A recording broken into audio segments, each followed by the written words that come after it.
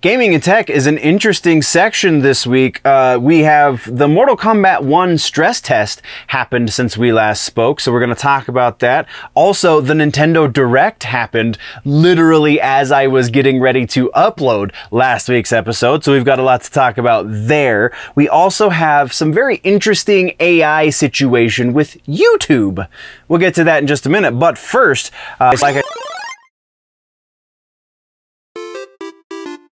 Welcome, nerds, to the gaming and tech news for the week. This is a clip that has been taken out of the main show, The Week in Nerddom, which goes up on the main channel, youtube.com/generallynerdy. In gaming and tech, we like to talk about, well, you know, gaming and tech. Trailers, announcements for new tech and games and consoles and everything in between that is gaming and or tech related. So this week in gaming and tech, all of this stuff happened. I said, starting things off in the follow-up section, Batman Arkham Trilogy has been announced, and this we're going to get into detail here before we get into the Nintendo Direct stuff, because there is a separate, larger conversation involved with this. So, Batman Arkham Trilogy, there is going to be a physical release for the Switch. You can get a game cartridge for your Nintendo Switch. That has some of the information on there, but you have 3 games worth of content,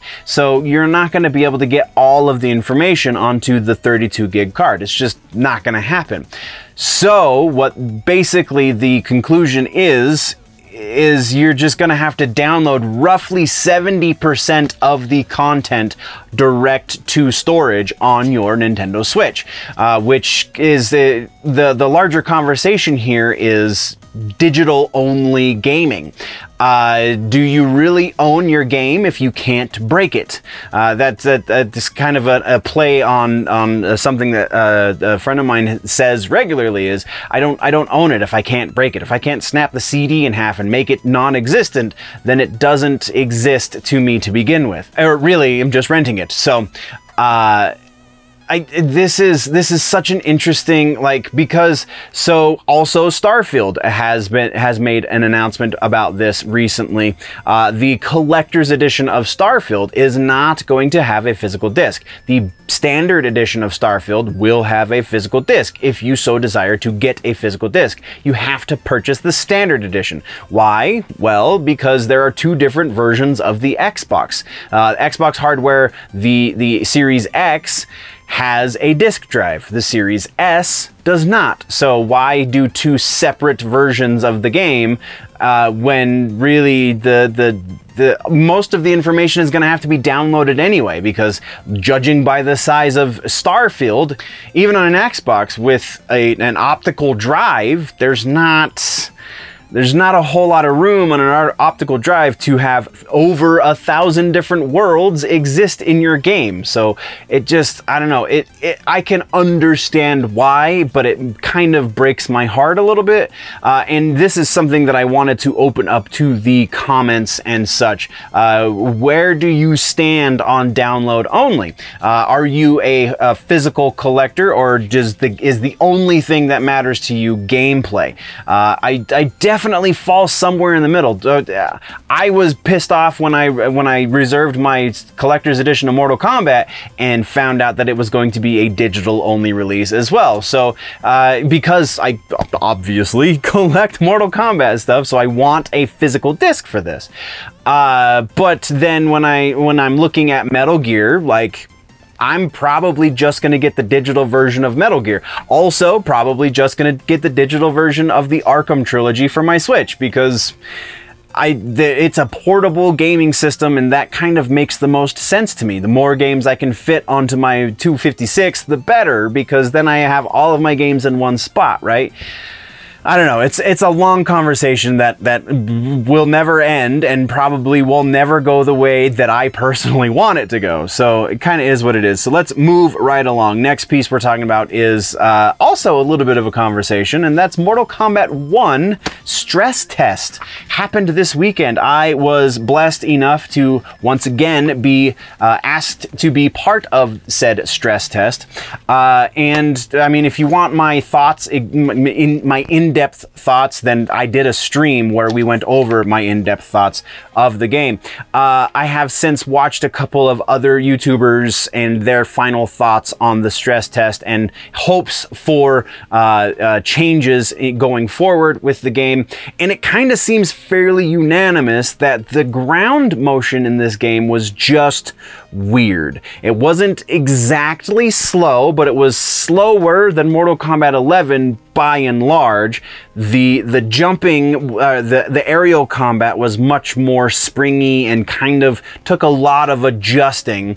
But in that being said, it still felt like Mortal Kombat 11 version 2 as far as like the controls in a lot of ways. So it's just kind of a mixed bag.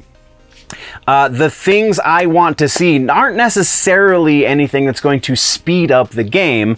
I want to see the frame traps get fixed and get taken out. There are already a few. There's at least one. There's one two-hit combo that Liu Kang has that is a frame trap. That is, if you get stuck in the corner in the right way, basically you're going to lose at least half your bar of half your health bar, because it's a frame you literally cannot move out of it. So that, and then wake-up moves. And wake-up moves are severely missing from this, because that was a big part of my game in Mortal Kombat 11. It's been a minute since I played X, so I can't remember, but I'm pretty sure there were wake-up moves in Mortal Kombat X as well. So, and it just felt really weird to not have them in Mortal Kombat 1. Aside from that, the game looks fantastic. I'm super intrigued by a lot of the story stuff that we have already learned from the little bit that they gave us for this stress test. Most notably is Shao Kahn is not Khan, obviously. He is referred to in mirror match dialogue with Kitana as just Shao, which sounds very strange to the ear. Also, we learned that Kitana calls herself an Edenian, but then also says that she serves Outworld. So something along the lines of what happened in the first two continuities is happening again here, but different, which kind of is the theme for the story from what we know so far. So very intrigued. I think NetherRealm is doing a great job with dangling just little bits and giving us a little taste of story here and there, and then in just a couple of months they're gonna drop it all like a ton of bricks. Yeah, so Mortal Kombat 1 stress test was very honored. Thank you very much, NetherRealm, for inviting me to be part of a rather large group. Like, I don't feel like I'm special necessarily, but it was larger than Mortal Kombat 11, but still not the entire fan base. So I am a little special. I'll take it. I'll take it where I can get it. All right, so Mortal Kombat 1, that's what we got there. Let's move over to Nintendo Direct. This is not quite as big as the other non-E3 presentations, so we are going to get a little bit more information from the list, but this is still going to be the list of what came out at Nintendo Direct. So everything that they talked about in Nintendo Direct and any release dates or release windows that I could get in here, that's what this is going to be. So here we go. First up, Super Mario Bros. Wonder, new 2D Mario game that looks super fun, October 20th, 2023. Super Mario RPG Remake. Oh my god, I've been waiting for this forever. The entire Nintendo community has been waiting for this since it launched on the Super Nintendo, I think in like 92. Remake, the classic Super Nintendo game is coming to the Switch sometime 2023. Detective Pikachu 2, sequel to the 2016 game, coming out October 23 as well. WarioWare Move It, new WarioWare game. These are WarioWare, sorry. WarioWare game. These are video game crack. There's no way you can't buy this game because it's calling your name right now. Release in December of 23. Metal Gear Solid Collection Volume 1. Not only did we get the announcement that it was coming to the Switch, but we also got the full details of all the games that are going to be involved in this Metal Gear collection. So you've got Metal Gear Solid 1, 2, and 3. You have the original original Metal Gear games for the MSX platform. You also have the Nintendo games. The 2 NES games are going to be part of the Volume 1 bundle. And then we have a bunch of rumors as to Volume 2 and other things associated therein, so stick around for the rumors section. But we have the release date here as well as November of 2023. I think it was actually November 24th of 2023. I didn't write that down though because amazing notes. You know this. From there, Legend of Zelda Tears of the Kingdom, we're getting 2 new amiibos, Zelda and Ganondorf. Those are going to be coming out later this year. No release date for them. New Pikmin 4 details, gameplay, all this stuff. Pikmin's 1 and 2 both have launched now on the Switch platform. You can get them in the Nintendo store. Pikmin 4, though, is expected to release sometime in 24. Pokemon Scarlet and Violet Hidden Treasure of Area Zero expansion gets a new look. We get a little bit more. These 2 expansions will be released December of this year. Mario Kart 8 Deluxe adds more stuff because why not? Mario Kart 8 Deluxe adds new course alongside PD Piranha, Wiggler, and Kamek. New course Shroom Ridge will be added to Mario Kart 8. Based on Mushroom Kingdom from Super Mario Bros. 3, PD Piranha, Wiggler, and Kamek also added as playable characters. No release date for this stuff. Luigi's Mansion Dark Moon Remaster announced, along with a new Princess Peach game that we didn't get really anything for, but like 10 seconds of cinematic. The Luigi's Mansion game will be released November of 23. No date for the Princess Peach one, though it is speculated to be sometime in 24. And that's it. That's everything that we talked about in the Nintendo Direct. So I very much encourage you to go watch it. It's really short if you can get the one straight from Nintendo. Almost said Nintendo Direct. But yeah, it was good stuff. The Metal Gear stuff, the Batman Arkham Trilogy stuff, Luigi's Mansion, super excited about all of this. All of this is going to be great. Zelda stuff, I'll keep going, whatever. From there, that's what we got for follow-ups. Let's talk about some trailers now, shall we? We have the Fort Solis trailer. We haven't really heard a whole lot about this game since the Summer Games Fest last year, Summer Games Fest 2022. We now got the Troy Baker trailer. Voice actor Troy Baker does about half of this video is Troy Baker talking about his involvement with the game, which is awesome. And other voice actors that are equally as awesome as Troy Baker, he talks about them as well. And then the second half of this is legitimate gameplay trailer, and it looks fantastic. This, I mean, survival horror stuff is pretty great, and this looks like it's going to be an incredible amount of fun as well. Go check out the trailer. The game is set to launch August 22nd of this year. And then we got one that was kind of unexpected. We have Transformers Earthspark, a new game based on the anime of the same name. It's going to be launching October 20th. It is going to be launching on current gen and previous gen, so Xbox One as well as Xbox Series consoles with PlayStation 4, PlayStation 5, and Steam all getting. Don't remember if it said Switch as well, though I wouldn't be surprised considering it's going on previous generation.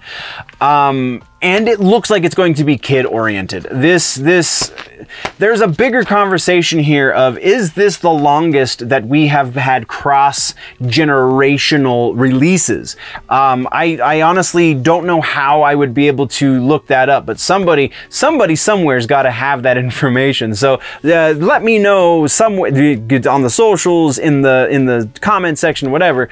Is this the longest that we have had cross-generational support from even just from third parties? Because by now I think all first party titles are going to be exclusively on current gen, but obviously third parties still think that it's a viable option to release games on previous hardware as well. So it's a very interesting time in gaming right now. That's what we got for trailers, though. Let's talk about some regular ass news, shall we? We got Amazon in the news, and for not necessarily for anything terrible, but they're starting a new program where they're going to be using local businesses as delivery people, effectively. The basic way it works out is the local business is going to be required to have a certain amount of storage in order to store the things that need to be delivered, as well as be required to deliver at least 30 packages a day in order to maintain their partnership with Amazon. It works out roughly to approximately $2. Where is it? $2 and... I did take this, there it is, $2.50 per package if the small businesses sign up for this program. So I don't know exactly if it's going to be worth it for a lot of small businesses, though they are hoping to fully roll this out, at least across the states, by next year. So very interesting situation. I feel like you probably could have just paid your drivers a little bit better and then you'd have plenty of drivers, but maybe that's just me. From there, let's talk about this YouTube situation. We have YouTube dabbling with the AI, if you will. Right now, they have quote-unquote hundreds of YouTubers are beta testing a new AI system in the back end of YouTube. So if you are on YouTube and you are a content creator, then you have what is known as the creator dashboard. That creator dashboard is going to allow you, if you are one of these creators who they've opened this up for, or if you're just waiting for it to happen, it's going to allow you to use AI to dub what you've said into other languages.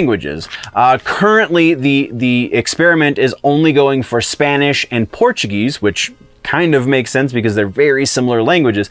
But it's only those two languages, and again, it's only a few hundred content creators. So I have not been able to experience, aside from the videos that YouTube has shown us along these lines. I've not experienced myself. It has not been opened up to me just yet. The accuracy of such things, because I don't have that option on my YouTube just yet. But very interesting, because so the YouTube game, as it's been adjusting over the course of the last few years, like you take a look at Mr. Beast. Mr. Beast is the reason, I'm sure, why this is happening in a lot of ways, because Mr. Beast has his main channel, his reactions channel, and then I think he still has a game channel, and then probably some other periphery stuff.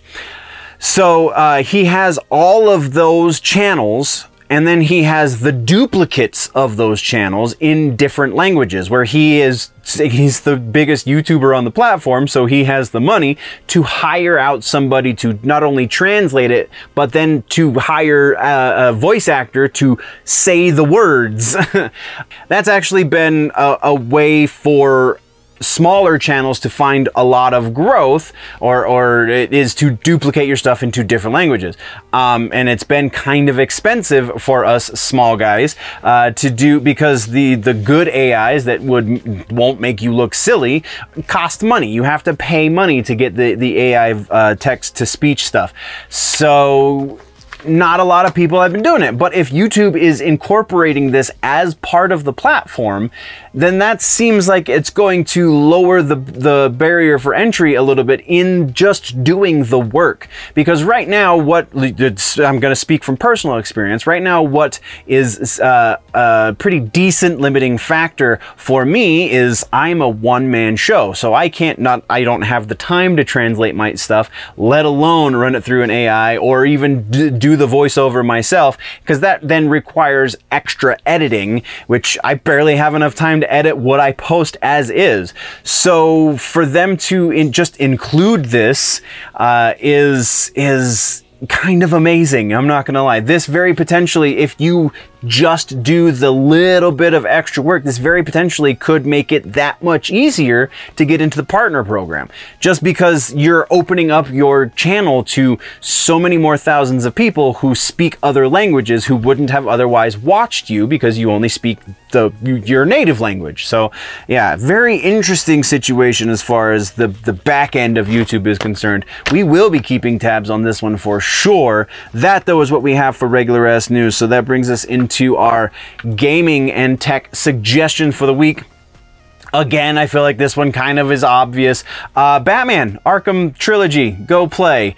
these games have kind of revolutionized how a lot of different publishers look at the quote-unquote classic beat-em-up, because the Arkham Asylum very specifically, anything beyond that, there's arguable influence from it, but Arkham Asylum very specifically is the reason why we have Spider-Man, and Spider-Man is probably one of the highest grossing games of the last roughly decade or so, so it only stands to reason that, like, if that game owes a lot to Batman, then probably a lot of other games owe a lot to Batman as well. And it still holds up. They are still an incredible amount of fun to play. I'm actually very excited to get to download them onto my Switch, because then I can have them wherever I go and I don't need my Xbox to play them. So yeah, Batman Arkham Trilogy, go play any one of them, all three of them, just do it. It's fun. Once again, this is just the gaming and tech section. It is a shortened piece of the much longer news show that I do over on youtube.com/generallynerdy, which is the main channel.